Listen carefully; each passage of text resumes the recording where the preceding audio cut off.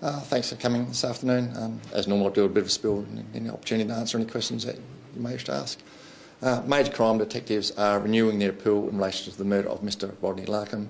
Mr Larcombe was found murdered at his home address at about 4 p.m. on Thursday the 28th of November 2013 by relatives. The investigation has identified Mr Larcombe was more than likely murdered between 5 p.m. and 8 p.m. the previous day, being Wednesday the 27th of November 2013. At this time we are appealing to the public to try and identify 5 males who were caught on a neighbouring CCTV premises.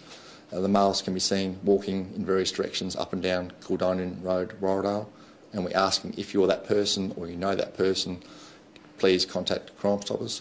What we know from the investigation is that there are no signs of forced entry. We haven't been able to identify the murder weapon at this time. We know Mr Larcombe was active on social media at about the time of his murder. We have spoken to as many people as we possibly can in relation to that, and we're also seeking the assistance from the public. Anyone who had been speaking with Mr Larcombe on social media to contact Crime Stoppers, and also anyone who has any information whatsoever that can help us with this murder investigation to contact Crime Stoppers. He was a convicted paedophile. Are you looking at a possible motive or a reason why he might have been murdered? Mr Larcombe did have convictions for child sexual offences. It was highly publicised at the time. We have spoken to all those people who came forward to the police. It's a line we've looked at, and it's a line we can put aside for the time being. Does the fact that he was a convicted child sex offender, perhaps people might not feel as compassionate towards as if people were holding back, providing information? Could that be a possible scenario? Oh, look, I hope not. You know, this is a person's life we're talking about. He has been murdered. At this stage, we don't specifically know the motive for the murder, and it may have absolutely nothing to do with his background, with his what he was previously convicted of. It could be totally separate to that. Look, you know, I would appeal to the members of the public, you know, to put that aside, and you know, this is a murder we're talking about, the most serious offence in our state, for them to contact Crime Stoppers so we can investigate, bring the offender or offenders to justice, you know, because we've got obviously a grieving family out there. When you say you've discarded, or to put that to one side, does that mean you've discarded that as a theory or a possible motive? As best we can, yes. Yes. It's obviously an avenue we were going to look at, we have looked at, and it's best that we can see it's not connected with his murder. So these 5 men, what link do you think they have to the crime? Are they suspects?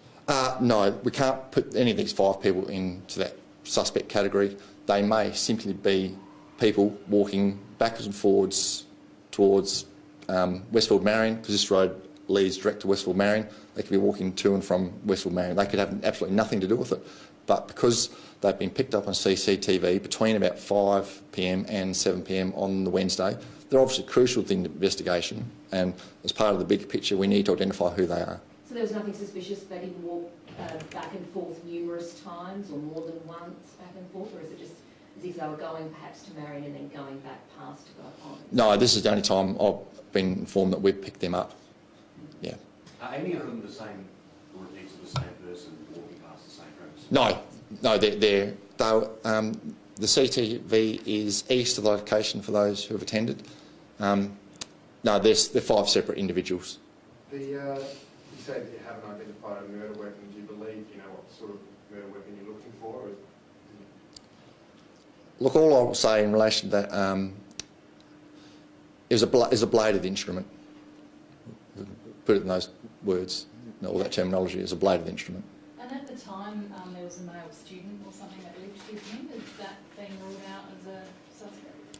Look, he obviously been spoken to in depth. From my understanding, he had moved out some time prior. He wasn't living with him at the time of the murder, and he's certainly not one of the persons of interest we're looking at the moment. When you say he was active on social media at the time, does that mean he was sending messages actively within that period of time and they have abruptly stopped?